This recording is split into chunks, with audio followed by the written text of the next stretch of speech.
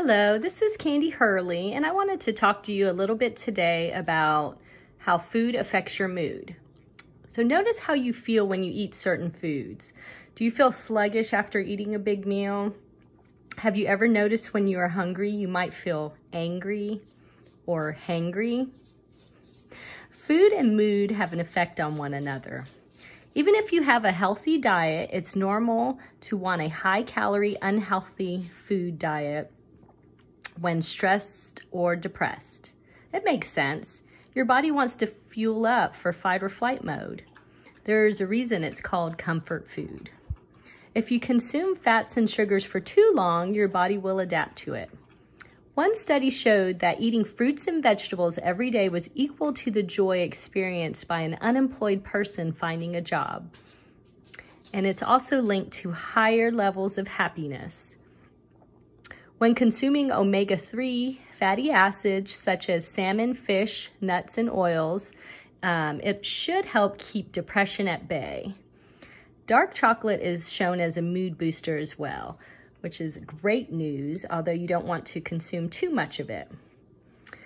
Here are just some examples of foods that I eat. Berries, and I mix it with plain Greek yogurt, oranges for vitamin C, and vitamin A in the sweet potato, which is all excellent for your skin as well. And really good mood boosters. You notice how you feel. You can focus better when you're at work. Try it out and let me know. Maybe after you eat those donuts at work, notice how you feel. Maybe eat some eggs if you can, eggs and kale.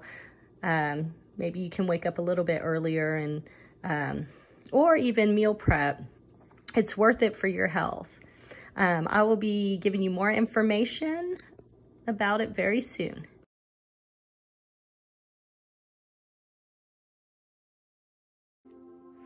Hello, this is Candi Hurley, and I invite you to do a guided meditation with me today.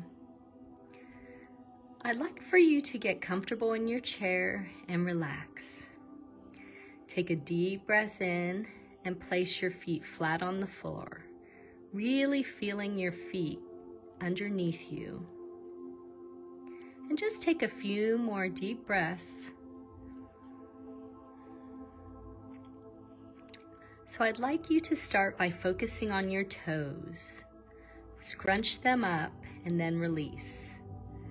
Now relax your ankles, your calf muscles, your knees.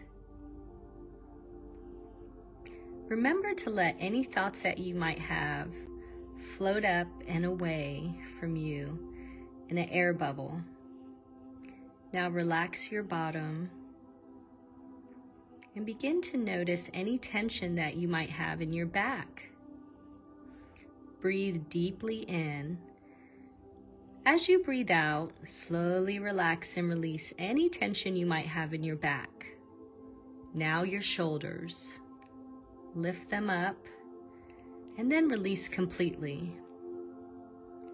Now it's time to relax your neck and your jaw muscles. Take a deep breath in. And as you breathe out, let go of any tension you're holding in your neck and jaw. After you have done that, it really can be easy to create a little more peace and calm in your life. So I invite you now to take a breath for a moment and to begin to move your attention back to the room, listening to the sounds around you, and begin to open your eyes.